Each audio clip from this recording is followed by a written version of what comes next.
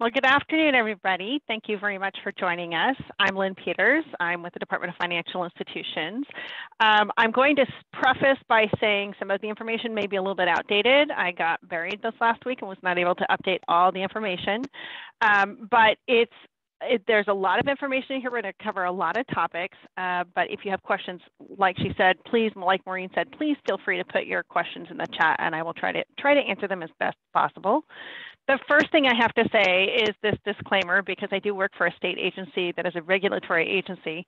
So the comments and opinions expressed today by me are just mine. They are not the opinions and don't necessarily reflect those of the Department of Financial Institutions, the management, or anyone associated with DFI. And we cannot give legal or financial advice, and we do not endorse or recommend any person, product, or institution.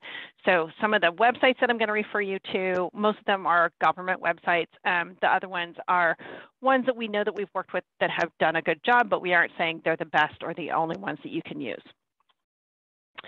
So what we do at DFI, most folks have not heard of us, is we license and regulate financial institutions, the financial services industry within Washington state.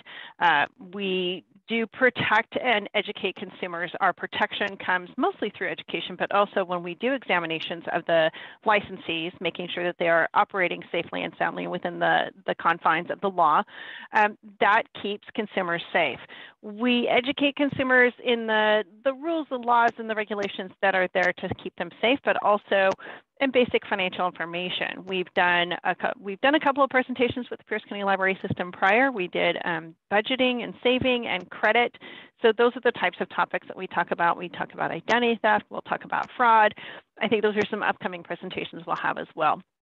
Our goal is to put myself out of a job, basically, of making sure that Washington residents and consumers have the information and knowledge that they need to make safe and sound financial decisions and are no longer victims of fraud or scams, and that they are always making safe and sound decisions so that they can find their own version of what I call financial freedom. So here's our website, dfi.wa.gov. One of the things that we ask folks to do is if you're going to work with a person like a financial planner, advisor, a bank, a credit union, a payday lender, mortgage broker, verify their license. Make sure that they're licensed to do what they do and make sure that they're in good standing with the state. You want to make sure that you're working with somebody who's on the up and up. Learn about scams and fraud that are out there. We have on our news and alerts, we have information about the latest scams and frauds that are happening. We have a place where you can file a complaint if you run across a licensee of ours who is operating outside of the law, who is violating the law, who is endangering consumers. If you think you've been taken advantage of, please file a complaint. It's easy. You can do it online. You can give us a call. Find out if we take an action against a company or a person through the enforcement actions that we post online. These are up forever at this point. You can go back to the beginning of the agency. I believe we're hitting almost 30 years now. And find out what kind of action we've taken against companies. Now, we are working to update all of those enforcement actions to show whether or not somebody has, if we took action against them, if they did, so to speak, did their time, if they've completed the things that we told them that they had to do and are now licensed again. Those are just things to keep in mind that we had taken action against them, but they are in compliance today in some cases. We issue things like statement of charges, cease and desist orders, fines, denial or revocation of licenses, whether or not we recovered costs, and consent orders. That's where a lot of times somebody may say, I don't agree that I did anything wrong, but I'm consenting to the decision by the agency to enforce penalties. We have a very robust financial education site with a variety of topics. This arrow points off to the A to Z topics. We also have a pretty robust scam and fraud information website. The other site that I would recommend for that is the Attorney General's website as well. They have a great website, and you can sign up for alerts that get emailed directly to you. We do things on budgeting. We do things on student loans. You can basically find any topic A to Z in here at the dfi.wa.gov. So the first thing we want to say about the student loans is that student loan payment pause has been extended to August 31st, 2022. recognizing a lot of people lost their jobs or lost income during the pandemic because of the pandemic, the federal government put a pause on federal student loan payment requirements. So there's a pause on payments, and there is no interest being accrued during this time. They were due to start being repaid next month, but they've extended that. There is a lot of talk about forgiving student loans. I get a lot of questions about people saying, should I just wait and hope that they forgive everybody's student loans? Well, I would say save your money, be ready to start making your payments starting on September 1, but don't count on student loans being forgiven. There are a lot of specific requirements for student loans that do get forgiven. We have student loan forgiveness for some organizations now, or for some people now, in the sense that if it was an entity that was a fraudulent entity, that defrauded students, that closed before students could finish their degrees, those types of things, those were forgiven, but there will be similar things attached to any forgiveness in the future. There are other forms of forgiveness. There's if you work for a nonprofit, if you work for a government, if you work for an industry like the police department, fire department, if you make a certain number of payments on time, consistently, and consecutively, you can file for student loan forgiveness. I do have one friend who had that and actually completed it. She works for a nonprofit, and she's had the last $40,000 of her student loans forgiven, which was pretty amazing. A great place to get your information is at studentaid.gov. This website is the federal student aid website. This is where you can get the official federal student loan information. You can find information about FAFSAs, you can find information about schools, you can find information about the process, you can even come here to take a look at what your student loans are doing. The other one I would refer you to is the Washington Student Achievement Council. We have a student loan advocate here in our state, and there is a great wealth of information here on the WASAC website. They also partner with the WA 529 and GET, which are programs that allow parents to set money aside for their, well, not just parents, but anybody to set money aside for future students. SENSE is another one, the SENSE program. This organization is a nonprofit organization that was co-founded in 1995 by federal bankruptcy judge Karen Overstreet and leading members of Washington Bankruptcy Bar. SENSE is funded by foundation grants, special events, and individual contributions. They have two programs. They have what I call the pre and post loan help. So pre-loan is their debt slap program. It's talking to students about the cost of student loans and thinking it all the way through before you take student loans out, and understanding that there are options and alternatives. And it's a great program. They work with high school students throughout the state to show them, here's how you check out your school, here's how you check out what it's going to cost, here's how you check out if they have student aid, here's how you find out how to apply for that student aid, all the way through there. And then if you are post-student loan and you are needing help, because federal student loans are one of the only things you cannot get rid of in a bankruptcy. They are with you for life, unless the federal government forgives them, which is rare. So the Student Loan Project with SENSE, they work with people who are struggling. We saw a lot of folks in the foreclosure crisis, in the 2008 to 2012 foreclosure crisis, who were facing foreclosure because of their student loans. So we had attorneys and counselors who worked in the Student Loan Project to work with people who were facing foreclosure or just financial distress, facing bankruptcy because of their student loans. So that's another program that will help you if you have student loans and are struggling underneath the debt. So talking about all this debt and how difficult it is, why would we do it? Well, it's because it's important. School is expensive. The average cost of college in the United States, this was as of, I think, 2018, was $35,331 per student per year, including book supplies and daily living expenses. I don't know too many people who can come up with an extra $35,000 a year to pay out of pocket for someone to go to college, whether it's themselves or a student, especially if it's themselves, because it's difficult to work and go to school at the same time. It's not impossible, and we do recommend it if you can, but it is difficult.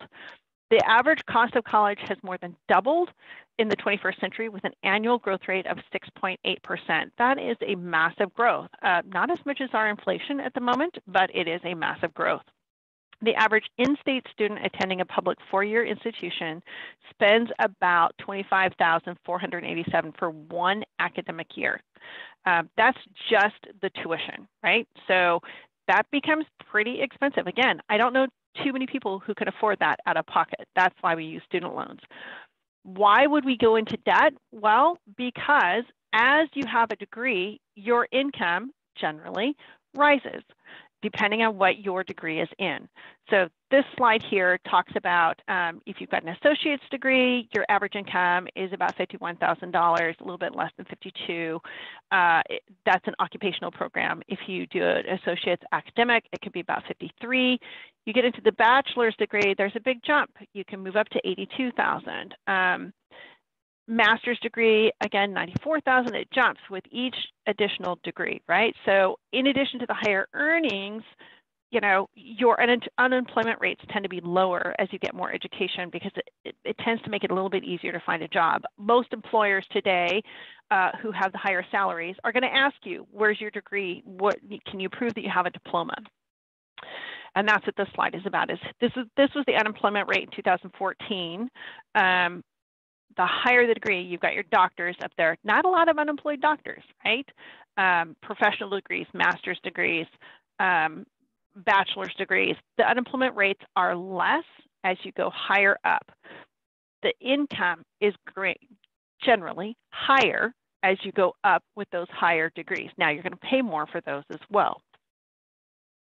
There are a variety of student loans. There are subsidized Stafford loans, unsubsidized Stafford loans, Parent Plus loans. These, I warn parents, these are a great resource. However, be very careful because you do owe the money on this. This is borrowed by you, and it's up to you who pays it off. The student can be required to pay it off, but it does come back to you. Remember that. Perkins loans, consolidated loans, and private loans. Private loans have a benefit in that they can, if you face bankruptcy, you can include those in bankruptcy, but they can be sold more often than your regular student loans. They can, the private companies can require you to pay them back sooner. There's a lot of things that can happen with those private loans, and they tend to come at much higher interest rates. So national student loan debt is pretty high, $1.5 trillion for over 44 million people. And I believe that number goes up almost daily. The average student loan payment in 2018 was $351, and those numbers are going higher. Of course, like I said, right now we're on a payment pause. So in 2020, that pause was enacted, I believe, in April, May, and it's still in place. The average debt per graduate is $37,000, which doesn't sound like a whole lot for a college degree, but in most cases, most people I've talked to, it's a lot more than that because they aren't going to pay it all off at once, which means you pay interest. So when you talk about this, when you've got this type of debt, this is the equivalent of a down payment on a home, although that price is really old because now you can barely find anything for under $300,000. Payment on cars, full payment for used vehicles, weddings. Don't know how many people here would go for swimming pools, but you can buy a swimming pool. Startup costs for businesses, those kinds of things. There's a lot of things you can do with $37,000, right? We're doing home repairs for our house. Federal versus private. So federal loans, you don't have any payments until you graduate. Private loans, you got to pay them while you're still in school. Interest rate is fixed on the federal loans. Private loans are often variable and sometimes higher than 18%. That's really high. Loans can be consolidated into a direct consolidation loan with the federal loans. Private loans, not so much, not a direct consolidation loan. You have to go get a separate private consolidation student loan. And again, those can come with higher interest rates. Federal loans can offer forbearance and deferment options. You can get a forbearance where you pay your interest. You can get a forbearance where you don't pay your interest. The forbearance options, forbearance and deferment options may not always come with the private loans, but in many cases you can negotiate with a private lender to get those. There are loan forgiveness options, like I said, with police, fire department, teachers, nonprofit organizations, state employees, those types of things. You can file for that. There are very rarely forgiveness with private loans. And there's no prepayment fee if you pay it off early with a federal student loan, where there might be. You got to read the fine print, always read the fine print with a private student loan. Interest is what kind of kicks us all in behind, right? Interest is a charge for the privilege of borrowing money, typically expressed as an annual percentage rate. You want to know what those APRs are on all of your loans. And the student loans come at different APRs. And a lot of folks don't realize that they have those different APRs. When you do a consolidation, they use an algorithm to determine a median range for that. So it won't be the same as your lowest student loan, but it won't be the same as your highest student loan. So these slide decks were put together by a former employee of ours. This was her sample student debt. She had $76,000 in student debt. $51,000 was a Parent Plus loan, and $25,000 was subsidized or unsubsidized loans. That was a lot. So here's how it broke down. She had, big principals at varying interest rates that came up throughout her college career, to a grand total of $51,000. And paying them back, when you start looking at your payments, there's different options. There's standard payments, there's graduated payments, there's payments by income. There's a variety of ways you can pay them back. The longer you take, the lower your payment, but the higher amount of interest that you pay and the higher your total amount, and the longer it takes to get them paid off. Now, when I paid my student loans, I went through a divorce and ended up putting my loans on deferment, and they accrued interest during that time. When I came back to start making my payments, I had gone from $19,000 in debt to $26,000 in debt. And I took a long time to pay them off. So I ended up paying almost $40,000 in student loans instead of that $19,000, because I took almost 30 years to pay them off. Student loans can be stressful, right? So there are ways you can go around, you can mitigate that stress. Apply for scholarships and grants. Almost every school has them. Your local community, I got one from Kiwanis. I got one from the Lions Club when I was in school. There are websites that offer information about them. You should never pay somebody to go find scholarships for you, because you can do this for yourself for free. Understand your loans, know what your interest rate is. Understand what the payoff amounts are. Understand what the payoff requirements are. Try not to take out more debt than your first year's salary, and that goes back to knowing what the career is going to be when you get out of school, and understanding that you need to look at it from a beginning point. You need to look at it and say, this is the entry level payment. You don't look at what somebody makes after they've been there for 10 years. You want to make sure you're looking at the entry level. Low monthly payments, we said, are not always the way to go, because they can require a lot more interest and a lot more time. Lower your principal if you can. Federal student loan services let you change your payment plan when needed. So if you lose your job, if you have a reduction in pay, if you have significant life changes, like I said, for me, it was a divorce at the time, they're very good at working with you on that. The income-driven repayment plan, a lot of folks go for this. My husband was doing this until the payment pause. Lets you make a payment based on how much money you make. So it reduced what he would have been paying, about $900 a month, down to $600 a month. Much more livable, much easier for us to make payments that way. Defaulting on student loans, you're considered delinquent if you miss one, but you're in default if you miss about 9 months worth of payments.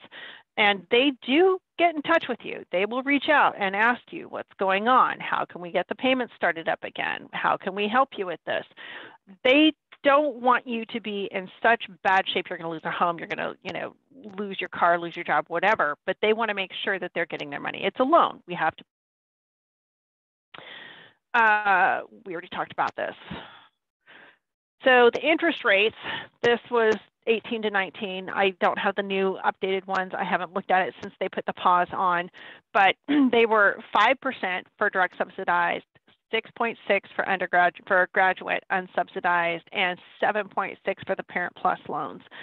My husband's current interest rate, I believe, is 5.6 for his consolidated loan. And we ended up deciding we're going to pay it off with the money from our refi because we only paid 2.99% on our refi, whereas he's paying 5.6 on his student loans. So we're making those decisions. Private student loan interest rates vary, but are generally higher than the federals. There are federal aid borrowing limits, so you can't just borrow, hundreds of thousands of dollars with no cause. Undergrad students are $5,500 to $12,500 per year in subsidized and unsubsidized loans, depending on what school you go to, and your income and your financial status. Up to $5,500 per year in Perkins loans. The parent of a dependent undergrad student is you are asked to fill out the rest of your child's education costs. So they will always come back to the parent. If you're an adult, like myself and my husband were when we went, they will say you're responsible for the remainder of your student, of the cost of your education. So the FAFSA, the free application for federal student aid, this is what everybody wants you to fill out. This is what you need to fill out in order to get your student aid. So the things that we say is visit the schools you're interested in. Take a look at which ones are your potential colleges, do some research on them, file your FAFSA, take a look at what you're getting for your reward letter, and decide what aid to accept. You want to look at a variety of things, and we're going to go through a few slides in here. You want to look at work study. It's a federal program that allows you to work on campus, and it applies directly to your student loans, or it applies to your college tuition. So that would reduce the amount of loans that you need to take out. You earn at least the federal minimum wage, which granted is not a lot, but it is better than nothing. The WASH board has access to scholarships. This is a great place to go research them. And look at your local organizations and businesses. You would be amazed. There is a scholarship out there for left-handed artists. There are scholarships for people who were born in certain cities. There are scholarships for just about everything. So it's really important that you take the time. If you do nothing else, Google it, and then verify the organizations, that they're a legitimate organization before you do any business with them. We talked about the loan forgiveness. Public service loan forgiveness program is one that a lot of folks who work for Washington State, our agency has several people who are going through that program right now, and some employers actually will help employees pay back their student loans. Some of the big tech firms are saying, we will help you pay with your student loans as a benefit for to entice people to come work for them. Military, you have the GI Bill to help pay for college, and some folks just decide to make a career out of the military so that they can use their GI Bill, go to school while they're in the military, but make a career out of it. Research your colleges. collegescorecard.ed.gov lets you go through and see what is it going to cost you, what kind of programs and degrees do they have. You can do searches on what are their graduation rates, what do people make when they get out of school. So this is where our former employee went. She wanted to get away from Washington and try someplace new. She had heard about this place she thought she wanted to go into the culinary arts. This place kind of specialized in the culinary arts. So the average annual cost is $23,000. Their graduation rate is only 58%, and the salary after attending was only $38,000. Remember, she had $76,000 in student loan debt when she got out. That was quite a bit. So had she known now, or known then what she knows now, she probably wouldn't have gone here. She probably would have picked somewhere else that was a little more in line with what she wanted to do. She also changed her major in her first year, and that's something that's very common. And we tell people, don't be afraid of that. I don't know too many people who, today, I'm 55 years old, there is no way 18-year-old me would have ever seen me doing what I'm doing now. I had stage fright and was horrified about talking in public, and now it's what I do for a living. I have changed careers several times throughout my life. I started off in journalism. I've worked in Alaska. I've worked in food service. I was a baker. I made wedding cakes. I've done a little bit of everything until I found my true calling, my passion of doing outreach with consumers with a state agency. And I've been here 15 years now. But I was 40 when I started here. So I tell people, give yourself some slack, experiment a little bit in those first couple of years in school when you're just doing those general studies. You're getting your English and your math out of the way. Experiment a little bit. Look at different colleges and campuses. Compare financial aid offers. Visit campuses if you can. A lot of folks are looking at going out of state, getting away from mom and dad. But the other thing we say is start at a community college, but make sure it transfers credits to the college that you want to go to at the end for your final degree. There are several local universities that have contracts with local community colleges for specific programs. My husband went to Clover Park, got his associate's degree in environmental studies, which directly transferred to UW-T. They have a contract, so he knew that all of his credits were going to transfer and he wasn't going to lose credits. I started in Oregon State and ended up transferring up here. I finished at Evergreen, but Evergreen only accepted half of my journalism degree credits because they said they consider them after a certain point to be electives, even though it was part of my major. So those are always things to look at.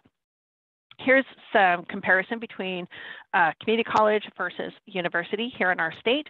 Olympic College at total for 2 years is $9,518. Add 2 more years for university, you've got $56,000. Going straight through a university, almost $100,000. So there is give and take on all of these things. She didn't include room and board on the Olympic College, but you would still need to account for that somehow, right? Unless you're living at home with mom and dad. And even then, as an adult, my advice is make sure that you're giving your parents some money for groceries, paying a bill or two here and there, like the electric, things like that. In-state versus out-of-state, this is another big one. And she went out-of-state, so she paid extra for that one. She went to Colorado. This is a comparison between Washington State University and University of Oregon. It's a big jump. $9,884 tuition for 1 year versus $34,000 for 1 year. So sometimes if you want to go to a school that's out of state, it may pay to go and work for a year and establish residency and then go. Look at trade schools. There are a lot of folks that, have a strong aptitude for certain skills. Right now, we have a strong need for people in the skill industry. I am dying to have an electrician, a plumber, and a contractor. It's really difficult finding contractors these days. And having an electrician who specializes in, I have a really old house. It's from 1908, so it has very particular wiring. I've got 4 different kinds of wiring in my house. I need a special kind of electrician who's willing and able to get in there and see all the different things and work with it. Finding these skills is becoming very difficult. The people who used to do this on a regular basis are retiring now, and a lot of our younger folks are not doing them. Average tuition is usually a lot less. And they typically offer programs that are 2 years or less, and then you do an apprenticeship. And there's some great apprenticeship programs, and sometimes there's union. Trade school careers, we didn't get all the information on this, but look at, electrician, $50 an hour, $740. Oh, that is not where that goes. Oh, yeah, $50,740. Plumbers starting at $50,000. Let me tell you, I think those numbers are low. I think those are from 2015. Folks are making a lot of money in the trade schools, in the trade industry. It's really important that we have these things. We need them to keep our society going, to keep our houses in shape. Cosmetology, I go see a mani-pedi person. I go have my hair styled. These are things that we will always need, right? One of the things that I don't see on here that is interesting, it's not a trade school career, but it is something you need an apprenticeship to do, is working in the mortuary industry. A friend of ours, his son ended up going to work in this industry, and it pays really, really well. You have to be willing to work in a very unique environment, and it is something that we will always need. It is a service we will always need. That's something I tell people, is to think about when you're going into a career. Also think about the longevity of your career. When I went into news, I thought newspapers would be around forever, but I was wrong. Within 10 years of being in the industry, we could see the newspapers starting to shutter, and they were transitioning and everything was going digital. We saw a mass exodus of the folks who were a generation ahead of me who didn't want to do everything on computers. And now we have the next generation, which is they're used to being more of the community bloggers, and we're seeing a lot of that as well. But look for an industry that's going to be around for a while if it's something that you love. The other thing you have to think about is you still have to have savings. You still have to budget when you're in college, because you might need to do a plane ticket home. You might have car repairs. You're going to have books and lab fees, things that come up. You want to have a rainy day fund. You want to have saving for a large purchase. You want to go on vacation with your friends, like a spring break. And yes, you're only in your 20s, but you do need to think about your retirement. So you need to have something going towards a retirement plan, because you don't want to be me. I was the poster child for what not to do until I started working here at age 40. I didn't have a retirement plan until I was 40. So I'm way behind the game. And it's taking a lot of effort to try and make sure that I can get caught up. I'm going to have a much different retirement than a lot of folks. I'm going to be very different than my father-in-law, who invested in Starbucks in the early 90s. He's the only millionaire that I know. I am going to live a much simpler life than he is, but it doesn't mean that it can't be done. Always, always, always look at the long term and think about retirement. When you're thinking about a job choice, a career choice, think about some options: job shadows, internships, volunteer to do some work. See if you like the job. We've had some job shadows and some interns come to DFI and shadow or internship with us and find out this isn't what they wanted to do. And it's so much better to find that out in their first year of school or second year of school, when they can change their major and have a much better outcome at the end and have a job that they love. Have a meeting with somebody in the industry. Ask about beginning salaries. What are their college requirements? What's the best thing they love about their job? What's the worst thing they hate about their job? Get those things in advance. I was lucky when I was in high school. I thought I wanted to be a firefighter. Talked to a firefighter about the worst things on the job and changed my mind right then and there. So that did not go any further than my actual high school. Take a class that you think, this sounds interesting, but maybe not part of your actual decision to go for a career. This is how I changed majors. My first year, I started off pre-med, but the chemistry and math killed me. So I had taken a random class on marketing and journalism, and it really pinged with me. So this is what I ended up doing. I decided to go into communications. It's okay to change your mind.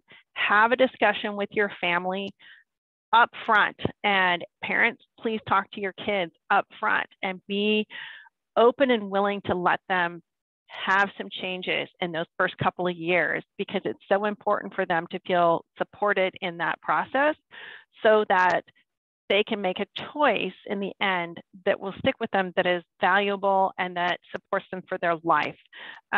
What you don't want is, the one that we refer to as a 7-year senior who can't figure out what they want to do for the first 4 years. You don't want that, but you do want to encourage them to look at different things before they make a decision that's going to impact their life in the end. My mom was somebody who went to school, got her degree, came out, decided, ooh, that's not what I wanted to do. Went back to school, got another degree, did that for 10 years. That's not what I want to do. Went back to school, got her last degree, decided this is what she loved, and that's what she did until she retired. But she had to go to school 3 times for that, and that's not something that you want.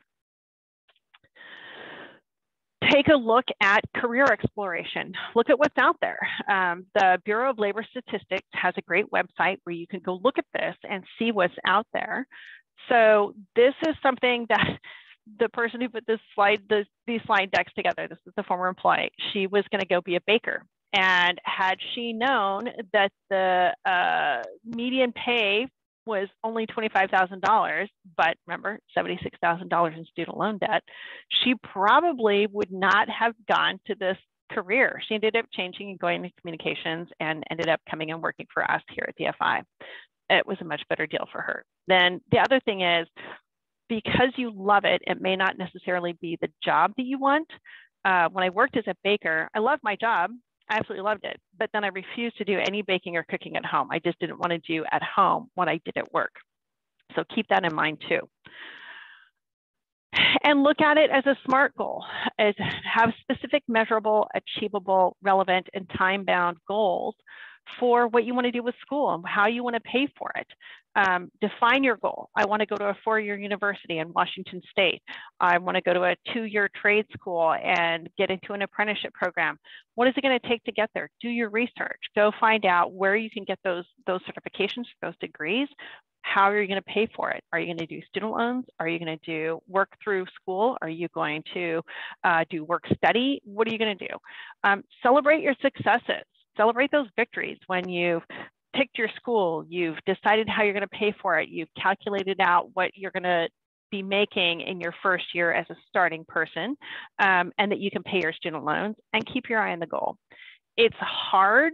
It's not fun all the time. College is great, but when you get out and you see the first student loan bill that comes 6 months later, it can be quite the shock for both parents and students.